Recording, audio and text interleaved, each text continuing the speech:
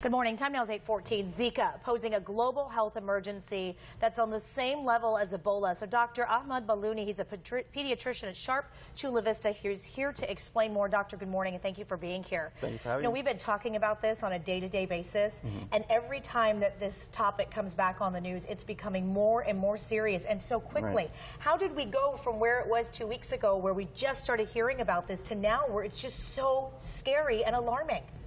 Well, I mean, nothing really changed in the last 2 weeks. It's just the number of cases keeps growing. And so a couple of days ago, the World Health Organization declared this a global health emergency, which means that we're going to put a lot more money and focus into trying to stop the spread of the virus. You say nothing has changed, but when this first came out, it was, oh, there's a Zika virus, pregnant women don't travel to these areas, be careful, wear long sleeve clothing. Now they're saying it's just spreading explosively, and the warnings are very, very serious. So it seems like a lot has changed in 2 weeks. Right, and I mean, Zika virus has actually been around. It was first discovered in 1947. So doctors have always known that it causes kind of like a mild illness. The thing that's new in the past 9 months or so is that we're finding a link between it and microcephaly, which is like small head growth in babies, and that's the concerning thing. Okay, when we talk about those babies, a girlfriend of mine, I was just mentioning, she's expecting it well. She messaged me, said, I have a trip to Mexico in March. Do you think I should go? And I said, well, based on the things that we're hearing, I don't really think it's a good idea. How serious for those mamas that are pregnant right now that are watching here in the United States and they want to travel, summer's coming up, how serious should they be taking these warnings right now? Very seriously. I mean, I think a good thing to do if you're pregnant and you're planning a trip anywhere to South America, the Caribbean, parts of Central America, is to look at the CDC website that has pretty much a live, updated daily thing of how much Zika virus there is in each country.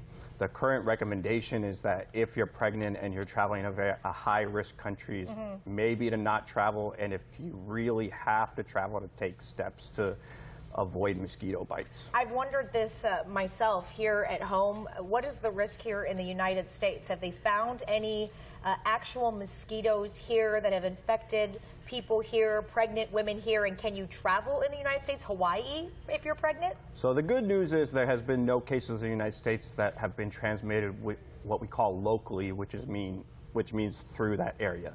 There's been cases where someone travels to, South America, comes back and has Zika virus, but there hasn't been any cases where a pregnant woman's got it from the United States. So as of now, the continental United States, excluding Puerto Rico, is safe. So can we go to Hawaii? Yes. Hawaii is safe. Yes. What are doctors, what are people like you and the World Health Organization, other people looking at now at this stage that we're a few weeks into this with all the warnings? Do you see it spreading here? Is this a concern in your practice? There's a chance that it spreads here, honestly, because, some parts of the United States do have the same mosquitoes that are able to carry the virus. And the reason why we're getting this message out isn't actually to scare people, it's to inform people. The best thing we could do in terms of health is education. And if people know that Zika virus exists, know what countries it is, know what steps to prevent it, and know that if they come back from those countries and feel sick to see a doctor, then we could start to get more data and prevent these things. Before I let you go, when you say if you travel to any of those countries and you feel sick, can you just give us like the basic symptoms that someone should be concerned and then contact a medical professional? Sure. Zika virus as an infection isn't actually too bad. It's a low-grade fever, like 100, 101. You get joint pain and like a rash, so very similar to a lot of viral illnesses. And like I said, what we're actually worried about is pregnant women and the effect on their babies. Okay, so if you're pregnant and you're experiencing those things, you need to contact. Well, I would say anyone, because the reason why we're so upfront about this message, we're on the news delivering these messages, is because even if you're a male, we don't want you coming back to the United States, getting bit by a mosquito while you have the virus. Who can then transfer it to someone else. All right, Dr. Bailony, thank you for being here. Really good information. 8:19, Raul, we'll get it over to you.